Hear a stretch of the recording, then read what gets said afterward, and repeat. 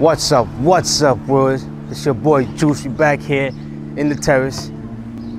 Tutorial day, baby. Pull-ups. You know how to get the pull-ups strong, you know? So I have my man right here, little bro, Simi. About to demonstrate, you know, regular pull-ups. You know, the boy do 20 pull-ups. So I'm gonna just show you the beginners, intermediate, experts, and stuff like that. All right, so for the beginners right now, I'm just getting you a rundown. He's just doing 20 pull-ups. So to get to that point, I'm gonna show you 20 pull-ups. So what he's doing right now is 4-ball. You understand me? You may not have to go 4-ball. You could go 2-ball to start.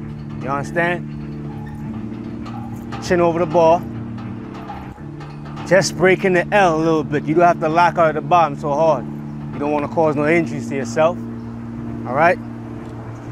Also, as a beginner, these are tips right now to get your pull-up a little strong, to get your pull view strong. So what I normally do, I tend to have to hold on a 2-ball, all right, 2-ball. Pull myself as high as I can and hold. Hold. So what you're doing, you're contracting the abs right here.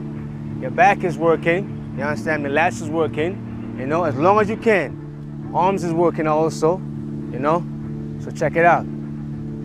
As long as you can. You know, if you can do 10 seconds, 10 seconds. All right? Normally I do another one too. I hang at the bottom. Get that stretch.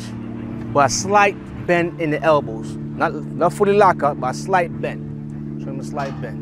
Come on, a little bit right here. Right there. So you engage in the arms also. See it? A little bit of lats. The core is always engaging. Core is always going to be tight. You know? Always tighten up your core. As long as you can. Just breathe. Take your time. You know? All right? Another thing you can do to get your pull-ups on. If you don't have this type of ball at your park, straight ball. Same thing. You can either use a resistance band to help you. You understand? Tie the resistance band on this one, you know, put your feet in between it and you pull. Or same as the same thing, pull up and hold. You can play anywhere, like scaffolding anywhere. Yes, you can. You hold it as long as you can. Still engage in the back, still engage in the core, and arms are ready. All right?